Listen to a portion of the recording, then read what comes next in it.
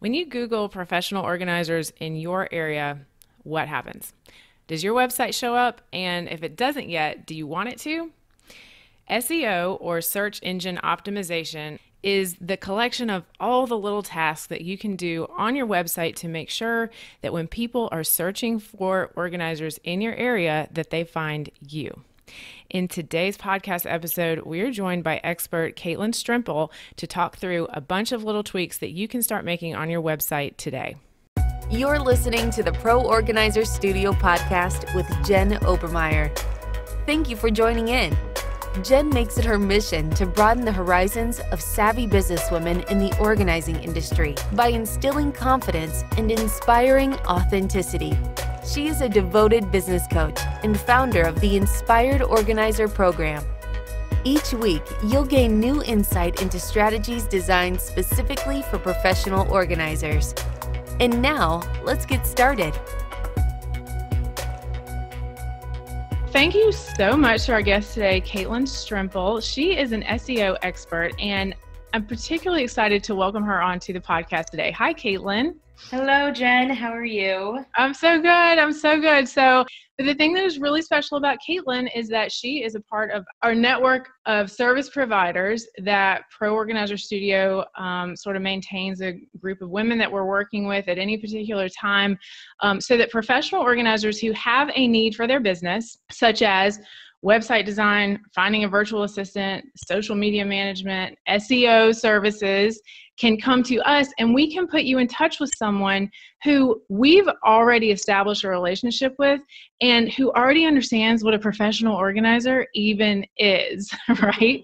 Because there's nothing worse when you are, especially when you're brand new in business and you're still trying to really get used to explaining yourself and your services, to then be sitting down with, for example, an SEO service person or a website designer, and they're like, okay, so what are we trying to do here? And you're like, okay. So that's the value of coming to us when you have a need like that. And so Caitlin right now is our SEO gal, and she has been working with professional organizers, so she already kind of gets it. Like, what is it that a local service provider, such as a professional organizer, needs in order for her website to get found? All right, so I know that was a long introduction. Caitlin, I would love for you to introduce yourself, and then I'll have a ton of questions for you after that. So take it away. Yes. So I'm Caitlin. I started in this business about 12 years ago now, and have experience with pay-per-click and SEO, which is what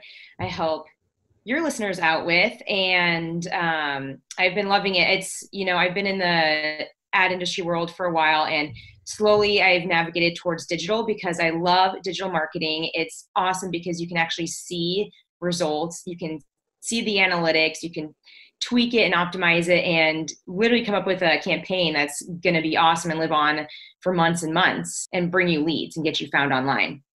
The math nerd inside me loves that. Like, maybe that should be my second or third career. Such a math nerd, I know. And just looking at analytics and, seeing how you can improve it and just seeing the numbers go up gets me.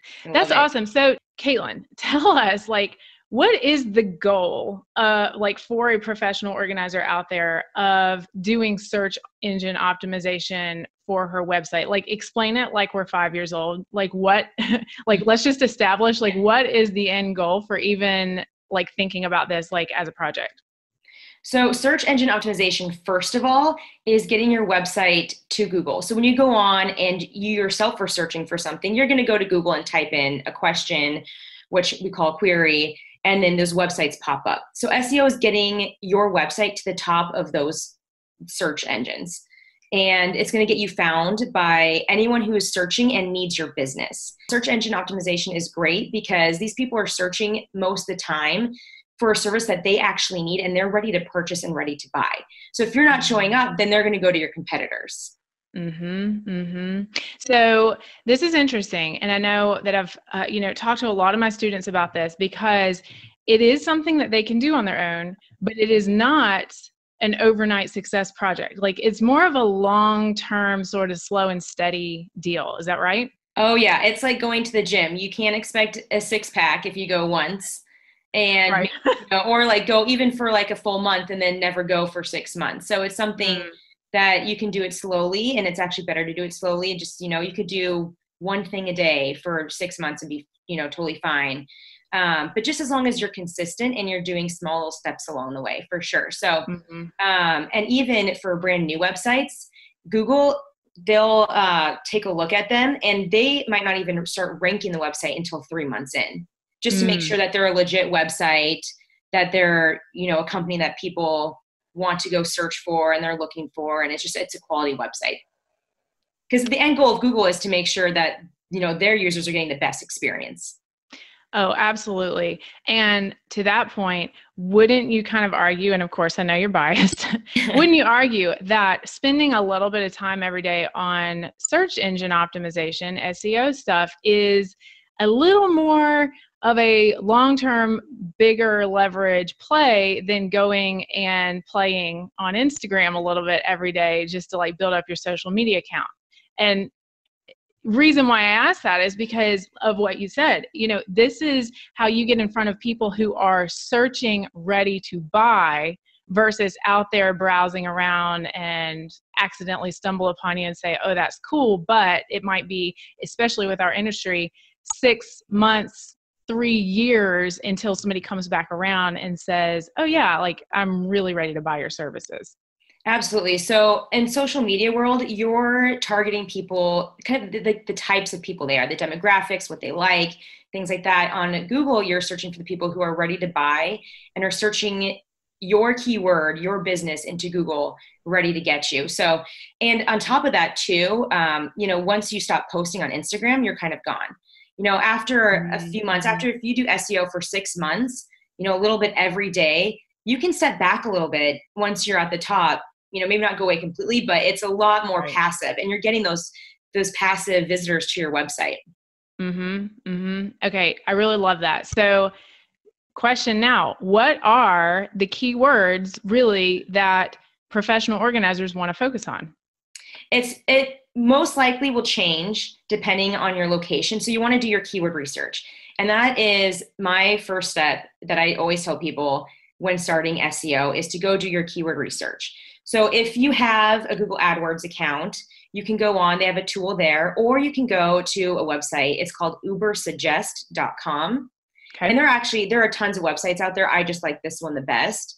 And you can go and just start searching keywords. And by keywords, I mean phrases that describe your business. So it could be home organizer, professional organizer, or maybe it's, professional kitchen organizer, whatever it is. And you want to go and search those keywords, and you want to look for a few things. You want to look for if there's traffic, are people actually searching for that, which, Uber Suggest and all those other tools will tell you that. And will it automatically say it like specific to your area, how many people are searching for it, or do you have to sort of input your location with it? So on Uber Suggest, you have to input your location with it.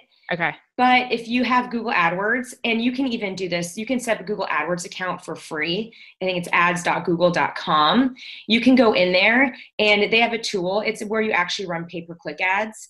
But people use this tool a lot for SEO. So you go in there and you can type in just your keyword, no location, and there's a setting where you can change the location. So it gets a lot more intricate in regards to location and geographic areas where you're servicing. Okay, let me dig in a little bit further. Caitlin, so you've worked with a couple of professional organizers now. What are some things that you have noticed that are specific about our industry, if there are any, that you think are insightful little tips that you could share today? I think it goes along with picking a really great keyword. So you'll put in, if you type in home organizer or closet organizer, you'll see that there's actual physical products that pop up. Yes. You need to make sure that you are bidding or optimizing for keywords that have search intent. So that's another little trick about finding a good keyword, is you always want to type it into Google, because Google knows best. And if you type in closet organizer and a bunch of, closet physical organizers pop up, Google knows that that's what their searchers are searching for. So maybe it's closet organizing services that keyword. So Yeah. you just want to be very specific and actually, go in and do the manual labor yourself, which manual labor meaning it takes 2 seconds to do. Right. So Right. type it into Google yourself and see what pops up. And if it's physical items, then start moving towards the services keywords. And again, that could potentially change based on your location. Okay. Okay. So that's really interesting too, is that this stuff is not going to be the exact same everywhere. I'm curious too. This is just my own thoughts. What have you noticed about what Google believes the search intent is when it comes to the words professional organizer? I have to tell you why I'm asking is because sometimes when you search those words in a certain city, professional organization, like a professional organization, it can be like what, like your chamber of commerce or like whatever. Like, I think that Google is still confused in a lot of areas about what that is. Have you noticed that? I actually haven't noticed that on my end. Okay. To be honest. So maybe it's getting a little bit smarter. Maybe it's, I hope so. It's like a trend that's just, suddenly coming and everyone's searching for this now. So Google does kind of morph with the trends. So I haven't run into that issue yet, but that's definitely something you want to check out for sure by, again, putting in your own search in Google. That's really interesting. And this kind of goes hand in hand with what I feel is happening in people's brains when you talk about professional organizer. I feel like sometimes I have to, if I'm going to be saying it in conversation, I usually say something like a home organizing business versus calling myself a professional organizer to someone who may or may not be familiar with that term yet. So I'll say something like,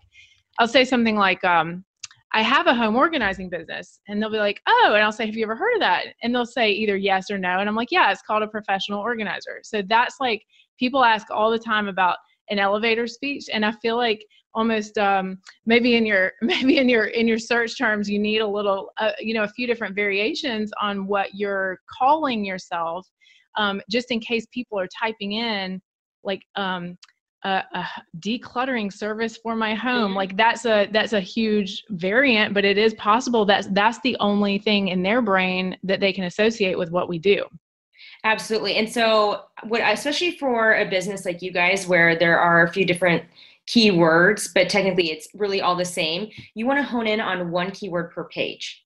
So maybe, your home page is, home organizing services, and another page would be professional organizing services.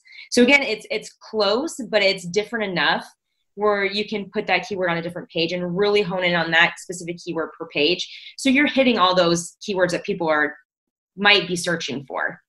Okay, really good. So let's talk about a person out there who they're bearing with us. They're trying to track with what we're all the good information we're giving them. And they're like, whoa, I have so much to do now, because they're like, okay, I got to do keyword research. I got to do all this. Okay. Would you recommend, let's go back to something you kind of mentioned at the beginning about competitor research. If they're a little bit confused about where to even start, tell us, how could they use some of those competitor research strategies just to even find out what keywords, like say that there's a handful of other organizing companies in their area, like how could they find out what keywords those competitors are ranking for, so that they'll already kind of have a leg up on, here are the things that people must be searching for in my area in order to find my competitors. Hopefully all that made sense. Take it slow, guys. I promise. Caitlin is here to explain it. Honestly, just go into Google and do it yourself. Go in and type in a bunch of keywords. Like maybe you've done your research, or you just off the top of your head the keywords, since it is your business. You can go in and type in Google and see who's popping up, and you can take a look. You can see the little blue headlines that pop up in Google. Those are called title tags. Look at that. See what they're saying in those title tags. And then also the description underneath too. So you can kind of get a sense for what they're saying. Do you mean the titles on each one of your competitors' individual pages?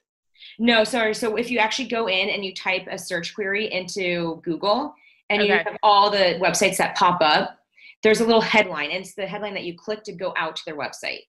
So it's just by even looking at that, you don't even have to click out to the website. It's just you're looking at the headlines that pop up in Google. So for example, I'll give example for my company. I can put, SEO expert. and then I'll say my name and then my company name. So if you type SEO expert Phoenix, into Google, you can see that. So that title will pop up and you can just see the title, and you can kind of just take a guess that I'm going to be going after SEO expert since that's in my actual title. Okay, that makes sense. Okay. If they do that and then they kind of see like what are the top companies that are popping up in their area, and then use the tool that you said before, SEO Quake, to visit their competitors and see what their competitors are doing as far as titling their pages, that kind of thing. Yeah. And then even if they sort of like, we're not going to say copy, but just modeled their own SEO practices after that, then that would at least kind of get them on the right track. Is that right? Correct. Yes. And nowadays there's always somebody out there. I mean, SEO is, so intricate, and there's so many things that you can do, and a lot of people aren't doing it properly. So if you go in there and just find one thing that you can do better, focus on that. Okay. Give me an example of like one thing that you can do better. A lot of things that I see is that people will put their business name first and then the keyword they're trying to rank for. So if you're trying to rank for the same keyword, put the keyword first and then your business name. It's both going to pop up in the search engine, but Google will see the first words of your title, and they automatically think that those are the most important words. Okay, that is a really good tip I have never heard before. So ladies who already have their titles and stuff set up, you can just easily go in and switch those around, and that could potentially move you up in the rankings, right? Oh, yeah. Love it. Oh, that's such good stuff, Caitlin. Okay, so let's rewind a little bit. So I know some people are going to listen to this and, kind of go out and try some things on their own. If anyone is listening to this and is like, oh, wow, like maybe I should put on my goals list, to work with an SEO expert like you, how do they go about, like, what is the process for getting started? What do they need to know in advance about working with someone in order to get their rankings up and then maintain it themselves? So I think in that regard, it's just, it's reaching out to somebody, and don't be afraid to ask questions if you're looking to hire someone. What are your past results?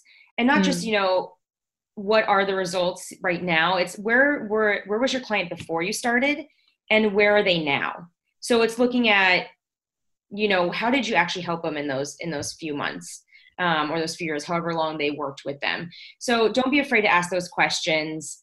And then honestly, any person who's giving you a free consultation should be able to give you something where you can take away that day and go and do it yourself. And again, I mean, there are lots of blogs out there and a lot of great resources to start doing this yourself. That is awesome. Okay, so here's my next question. Speaking of blogs, I think one thing that a lot of people know about SEO is that blogging is good for SEO. However, I know firsthand that a lot of professional organizers, they would love to have the time to do a blog, but they feel sort of like guilty / a little scared. Like, is it going to be bad for, search if I never do a blog? Like, can you give us sort of like a balanced look at how important that is, and if that is something that you end up recommending to all of your clients? I recommend it 90% of the time. For sure. Content is big, and Google just came back with an update the past month, even stating themselves that content is going to be a lot better for SEO and bigger for SEO ranking purposes. And it's not something that you have to do every day, all day. I would say if you're really nervous about starting it, or you just really don't feel like you have the time, do one post a week. And one post a week is better than doing 4 posts in 1 week and then not going back ever again. And that's good to know. Yes. And quality is way better than quantity in regards to how many times you post. So it's better to post even every other week. Sit down and come up with a list of things you want to discuss. Maybe do some keyword research about that and figure out what your title should be. And then we try to keep the blog post over 1,000 words. Okay. So So, and just, make sure you have your headlines in there, make sure it looks nice, it's readable, and it actually gives value. And, and if you are on Instagram, shout it out to your Instagram and try to get people, following to your blog. And if you're giving great content, people are going to come back and look for that and start linking to that as well. You can also take a graphic and post on Pinterest and drive traffic to your blog that way. But Google really likes to see that you're providing value over anything, over pretty much any on-site optimization you can make. That's, it's really important for them. And you're doing it consistently. Okay, interesting. So I have a question. How quickly do you think, like, let's say someone out there is newer in her business and she wants to move up the Google search rankings and potentially get ahead of some of her, competitors who have been in business longer, but who are not blogging at all? Like, would you say she could do that realistically within 3 months, 6 months, or would it take a whole year? Like, is that something that you would recommend as sort of like a quicker competitive strategy, or more still of a long-term plan? That's still going to be a little bit more long-term as well, depending on the area you're servicing, depending on what the competition is like and things like that.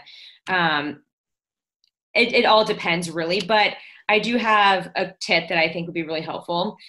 So Google My Business, that is a business listing. Go and sign up for that because that helps you get on the maps, on the Google Maps. When you search something into Google and then even before the organic listings, businesses pop up with their location.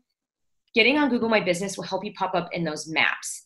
And it is one of the most underutilized tools. So if you go in there and you fill out your profile completely, put in your images, put in a video, and there's actually also a space in there where you can actually post. So it'll be like a little mini blog, and you can actually do your mini blogs in there. And Google loves that. Oh my gosh, I did not know that. Yeah, and you want to be careful because you want to make sure that you're not posting the same content there as you are on your website.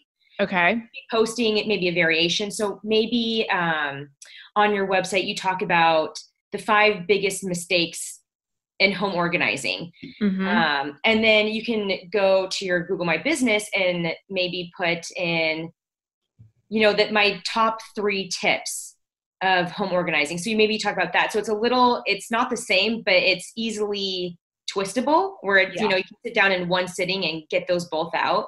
Yeah. So on Google My Business, you're talking about the top 3 tips and you're like, hey, for more information on the top 5 things, top 5 mistakes that I see that you shouldn't do, click on over to my website. So you're still getting that juice link to your website, but you're optimizing for Google My Business, the Google Maps, and also the Google organic search engines. So, I hope that made sense. No, it totally does. Okay. And that was like eye-opening because I did not know there was a way to kind of do a mini blog in there. Now, just having that mini blog on the Google My Business, does that in itself help your other site rank higher, or is it the fact that you're linking?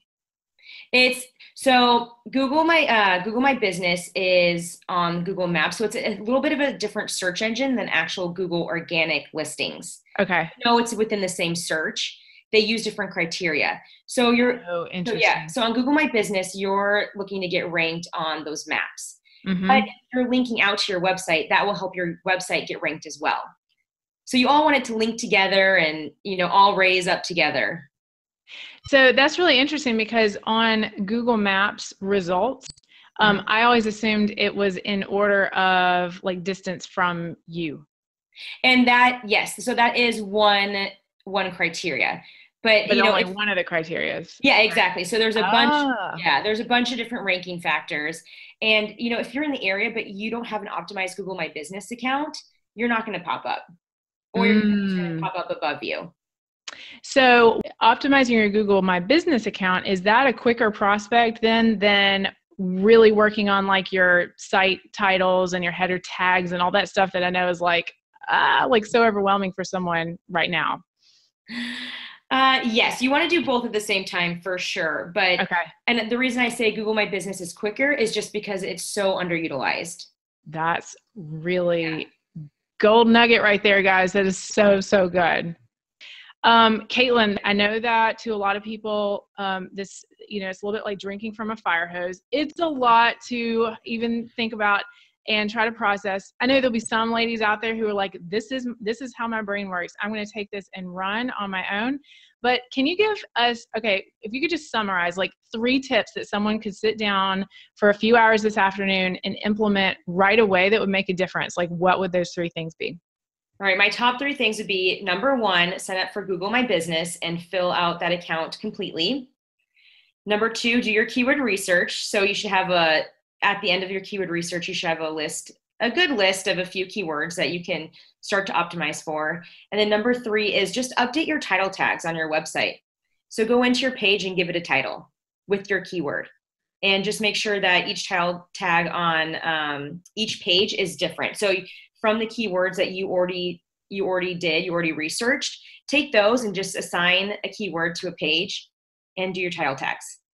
That's awesome. So really you're just talking about slight variations on similar keywords, really, right? Like we were saying, some people call it professional organizer, some people call it home organizing business, like that kind of thing. Exactly. And even, your homepage could be, professional organizer and then your business name. And then the services page could be professional home organizing services. Yeah. Okay, good. Like that. That's so good. Well, that's easy enough, especially if you have a website already, guys. And, Squarespace, for example, I tend to recommend a lot because it's just so user-friendly for newbies out there. Go back in because, when you set up your website, you probably skipped over some of this stuff because you're like, I don't know what the page title should be. So go back into your page titles. That's probably, a 1-hour task to open all of those up if you've got like maybe 6 or 8 pages on your site. And, put in a title. And like Caitlin says, it should be slightly different on every page. I didn't know that either. So this was, wow, such good learning, Caitlin. Thank you so much for coming on to talk about this, because I know it's a overwhelming but extremely valuable topic. It is. Thank you so much for having me. And seriously, just little bits and pieces every day will do wonders for your website. That is awesome. So Caitlin, if people want to get to know a little bit more about you, because like I said, you have a whole separate business, you give away a lot of free good tips and information. How can they find you?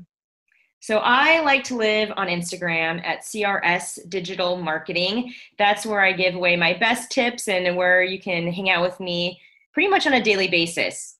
That is awesome. And I know your mailing list too, you give little tutorials. Don't you have a YouTube channel as well? I link to a private YouTube channel from my email list. Yeah. Love it. Oh, girls, get on the email list because she knows what she's talking about. Okay. And if you've listened to all this and you're like, ooh, this is on my to-do list big time to actually work with Caitlin, get my site like all set up, pimped out, and then, be able to maintain it yourself possibly, or could just continue to have Caitlin take care of it for you.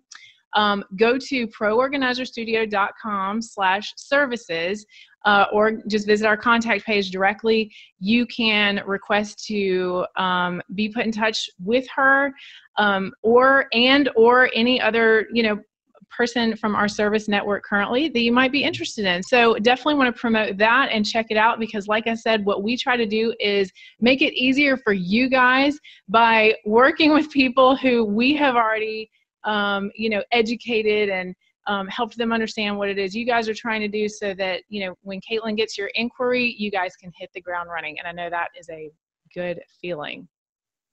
Caitlin, I hope that you, like our other service network providers, also report that professional organizers are a joy to work with because they're just so dang organized, right? They really are. I know. I love them. Yeah, I like being like the matchmaker. I love that. I love that. Thank you guys so much. This was so good. If you enjoyed this episode and want to be, in the know about future content that is coming up, please join our free Facebook group just for the podcast. Search for Pro Organizer Studio Podcast on Facebook. It's free. You can request future guests. We would love to hear your ideas. And of course, that link is in our show notes as well. So we'll see you guys next time. Thanks, Caitlin. Thank you. Talk to you soon, Jen. Have a good day. Okay. You too. Thank you for listening to the Pro Organizer Studio podcast. If you'd like to learn more about time-saving services and resources for professional organizers, visit www.proorganizerstudio.com. And if you'd like to get Jen's roadmap to success for launching and growing your professional organizing business, go straight to www.proroadmap.com.